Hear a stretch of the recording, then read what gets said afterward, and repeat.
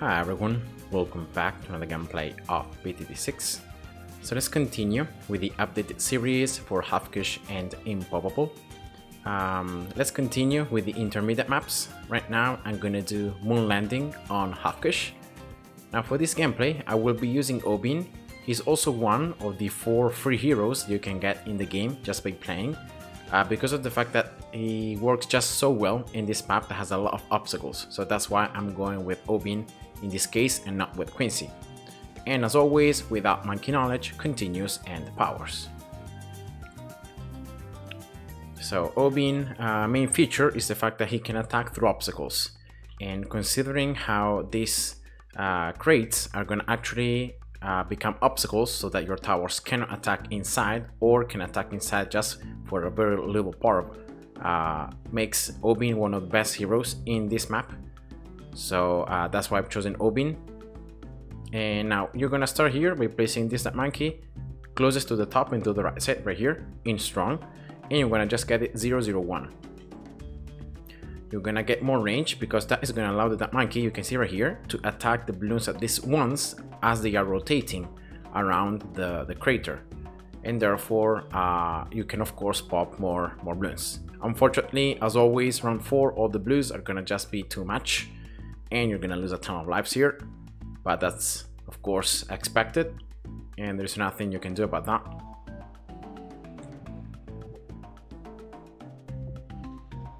And then here in all the next rounds until you can afford another monkey, also in round 5 you're gonna lose some lives, but that's okay. At the end of round 5 you can place another monkey. You want to place it this time up here closest to the bottom and to the right side. So first closest to the bottom, then to the right. Once again on strong. And this monkey you also want to upgrade it 001 as you get enough cash.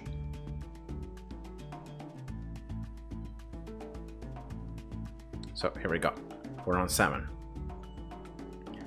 And with these 2 monkeys you only have to spend a little bit of cash to upgrade the range, but that's pretty much it. You don't need to upgrade like attack speed of the Pierce, even if you could, and you could in that way pop more balloons, but I just recommend you to try to hold on. You're gonna end up losing some more lives, but it's not gonna be that many, and therefore you're gonna be able to really place Obin for round 11. And of course Obin, by being a hero, is gonna start earning experience, is gonna start leveling up. You're gonna then gain his level 3. And the cool thing is also that Obin will be able to attack through obstacles. So Obin is gonna be able to attack inside these craters a lot more than these than what these monkeys can do. So this is round 10, the very last round where you're gonna hold on with these 2 monkeys. Actually, I think that I also run 11. I will need to do run 11.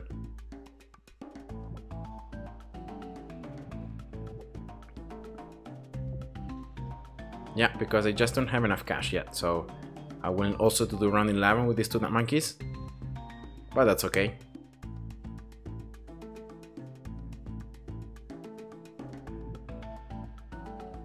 Alright, here we go. So now you sell the top monkey and you can see that you can place Obin.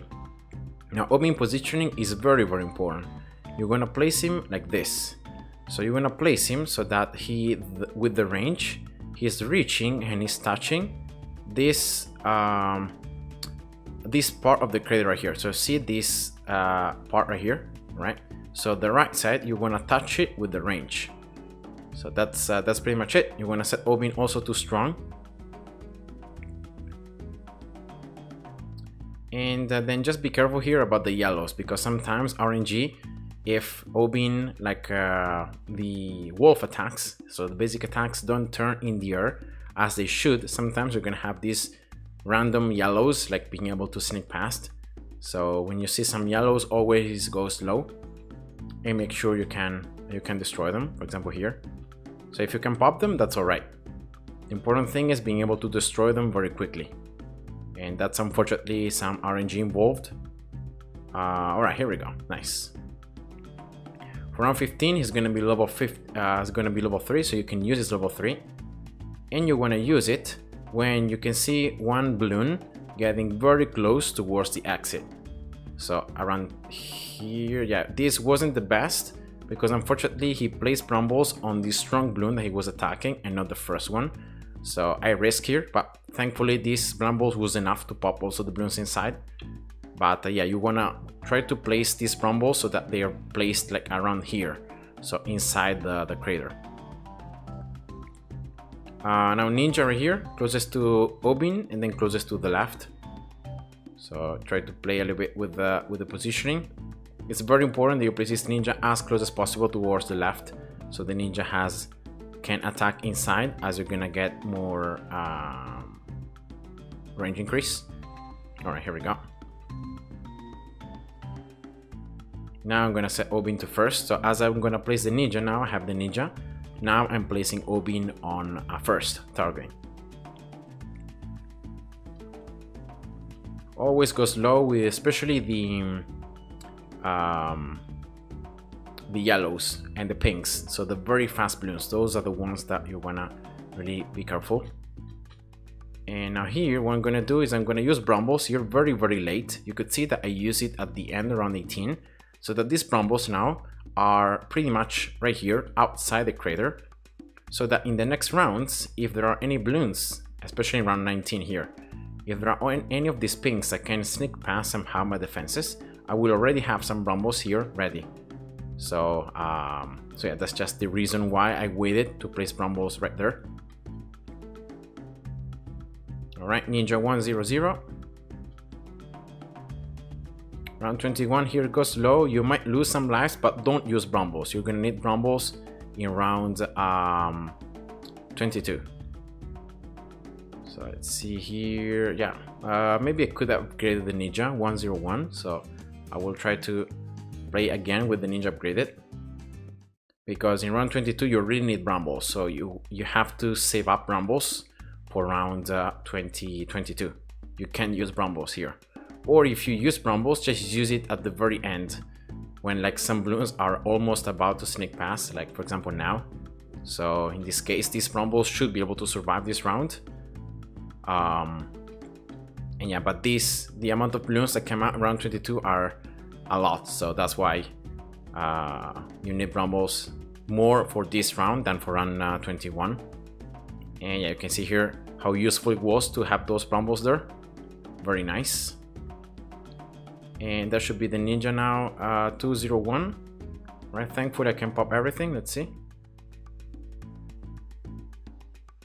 Yeah, just one red balloon. That's all right. So one life lost here.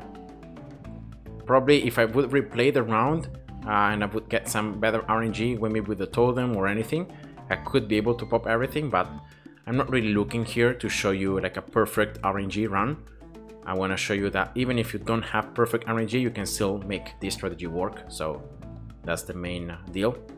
And very important here, using brambles for round 25 for the purples, because Obin cannot pop purples. So you need brambles to pop the purples a little earlier. So yeah, just make sure to do that. And then I'm gonna place here a wizard closest to Obin, closest to the left. Right here, also in first. And I'm gonna get this wizard 100. And with this, also the wizard can attack through obstacles. So I have another tower other than Obin that can attack through obstacles. So this is gonna help dramatically the overall damage that I can do to the balloons. Then I'm gonna get this wizard now 110 and then 120. So I will get a wall of fire right away.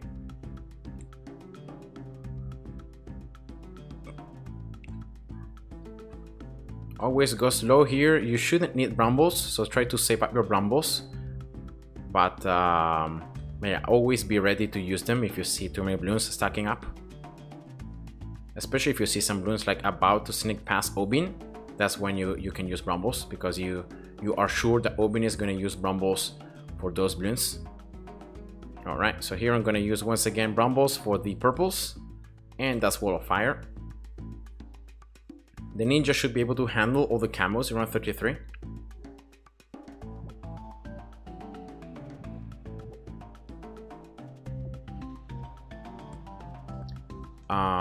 And now it's just about upgrading the ninja 301 and then 302.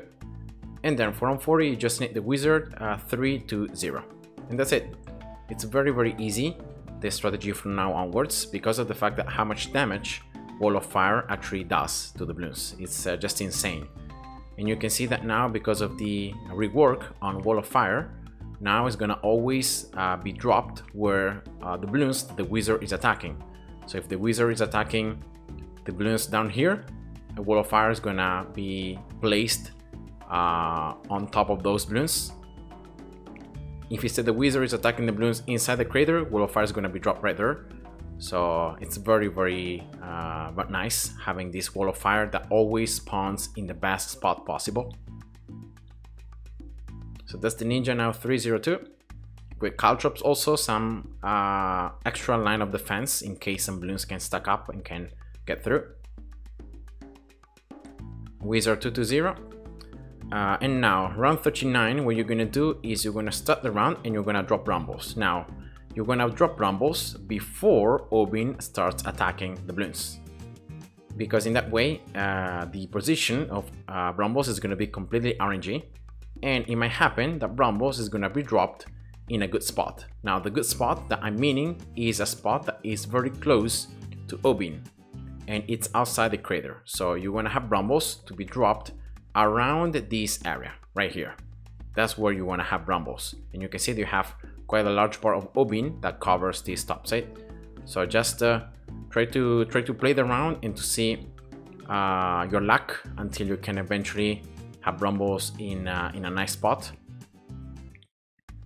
So yeah, that's just pretty much it. In this case, this spot is not super nice, but it's still pretty close towards the top, so I think it's good enough. So I will keep on playing like this. The Wall of Fire Wizard also deals a ton of damage, and now that we'll get it 320, even more damage. So I shouldn't really worry here about these brambles getting consumed.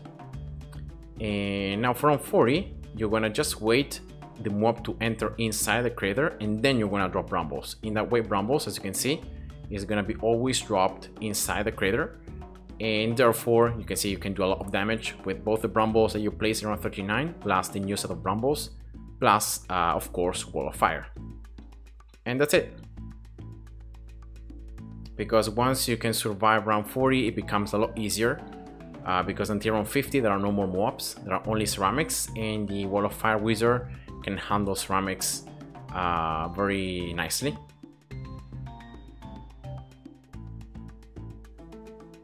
So I'm gonna just place first an alchemist here, close to this wizard. Alright, right here, it's strong. And then I will start building a village. Here you can use also brambles for the camos. Actually, you need to use brambles, because otherwise the ninja, you can see, can pop almost all the balloons, but some balloons can sneak past.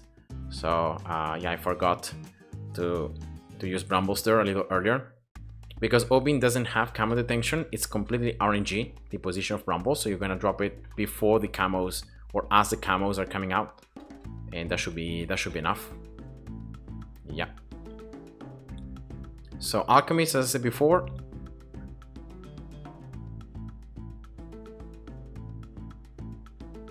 I'm gonna drop it a little bit closer towards the top, and then village.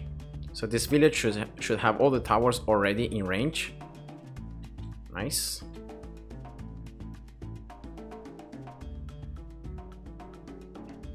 So let's get here discount as always, so that the next upgrades I will get will be discounted, and I will be saving up some cash.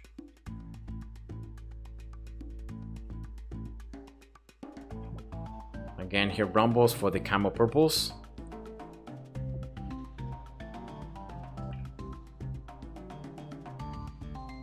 And also I'm gonna drop another wizard right here, close also to the alchemist.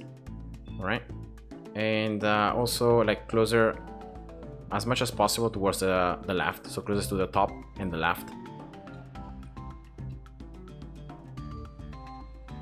In this case, I will get this wizard like also 300 first, and then I will get it just 301 and then 302. So in that way, now have the ninja and a wizard with camo detection. So of course that should be enough.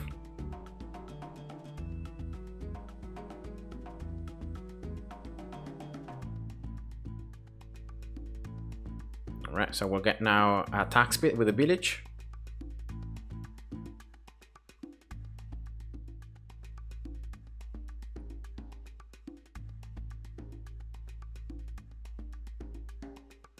And also we'll start getting this alchemist upgraded, giving the brew to... You should be giving the brew to the wizard you have placed afterwards, because like you have placed it touching the alchemist, and therefore the alchemist prioritizes it. As you can see, I didn't even use brambles for that mob, and it was still enough.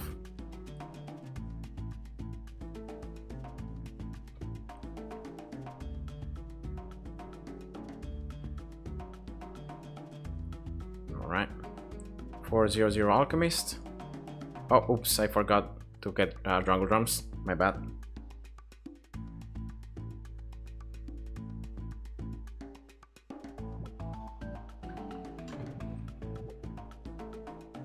You're gonna really increase the attack speed of all your towers.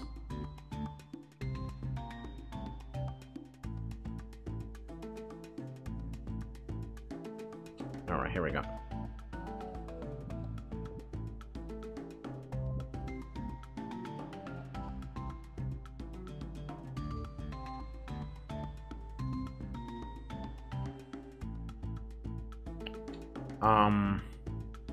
And now the next key round to survive is of course round 683, the ceramic rushes.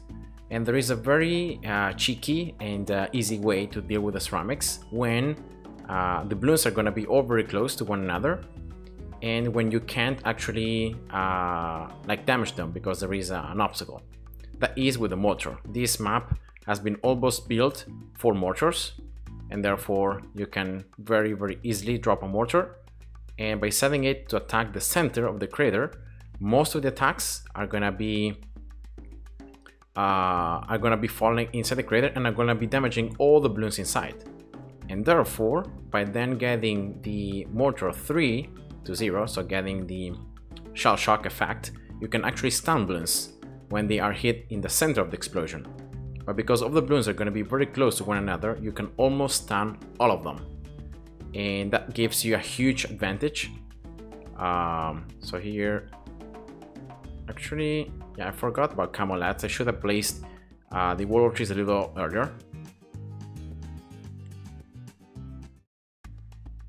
Or actually, what I'm gonna do now that I place this mortar, I can actually sell this village and I can just get camo detection.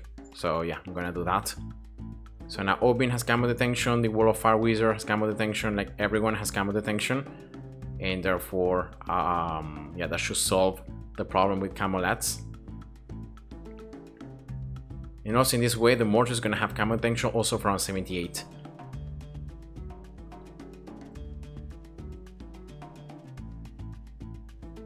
If you want, you can try here around like 61 when Obin is not attacking anyone, so like at the very beginning, to drop the wall of trees. If you're lucky, you're gonna have wall of trees like around here that you could be using as another line of defense. If you're unlucky, as I was, it's gonna be towards the front, and this wall of trees is gonna be exploding very quickly. But yeah, it's just chance. So here we go, and you're gonna see around 63 how easy it becomes because of the mortar, because of the fact that the mortar can actually just keep on stunning and damaging all the ceramics inside, and yeah, that just makes this round very easy. Of course, there is Wall of Fire damage, and of course all the wizard damage, but yeah, that's just it. And I'm gonna use here again Wall of Fire and actually Wall of Trees, and I'm gonna actually use it at the very end so that I know that it's gonna be dropped in a good spot. Alright, and from now on, after round 63, you can start going a lot faster. For the next rounds, the only thing you want to do is just upgrade this mortar 4 to 0, and that's it. You don't need to upgrade these wizards like 4 to 0 or like 402, because of the fact that the main star is going to be the mortar, the fact that you can damage all those balloons when they're going to be close to one another. So that's the tower that you're gonna really focus on your resources, and especially it's gonna be super important like for round 76 and round 78.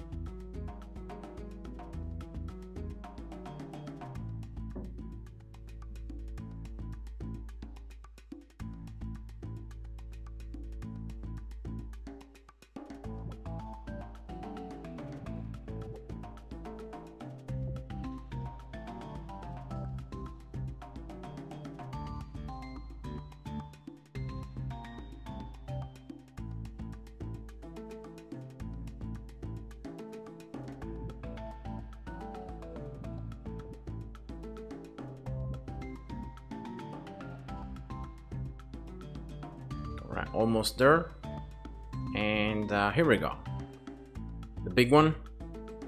And therefore now you can actually move the mortar a little bit closer towards the right side, because of the fact that the explosion radius now it's much larger, so you can exploit the bigger radius by moving the mortar slightly closer towards the right side, and still have all the damage, especially the stun on the ceramics being applied.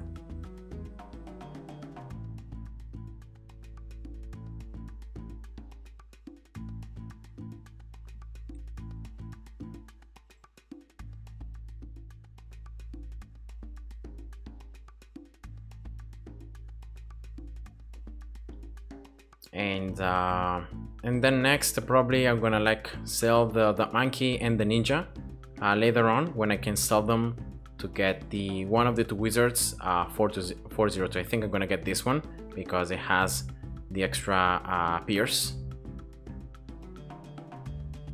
and it's gonna be just like for round 79, for round 80, so you're gonna just need it for the very last rounds, just to do enough damage, especially to BFBs, because the mortar is great for ceramics, but it's not so great against like mob class balloons.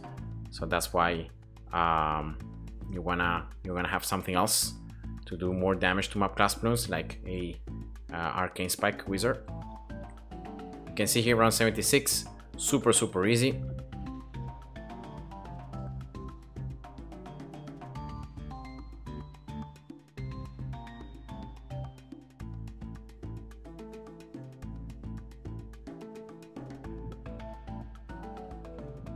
Let's see here if I need to use another wall of trees. Nope. Alright, cool.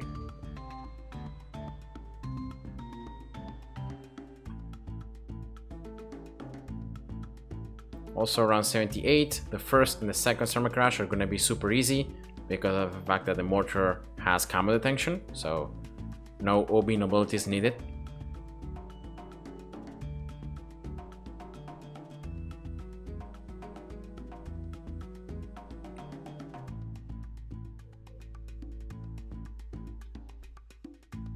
Alright, so the wizard here is 11.7 cash, so I could be selling right now, yeah, the ninja, and I can get the arcane spike wizard. Right, here we go, and that should do a lot more damage to my plasmas, of course. And then for round 80, just to finish it off, I can just get here like a 030 bomb, just to do a little bit more damage to especially the OMG. And yeah, that should be it. So I'm gonna also use here Brumbles, when not, from Obin, to do a little bit more damage, but that should be enough for this OMG. And yeah, I hope you guys enjoyed, and see ya, bye bye.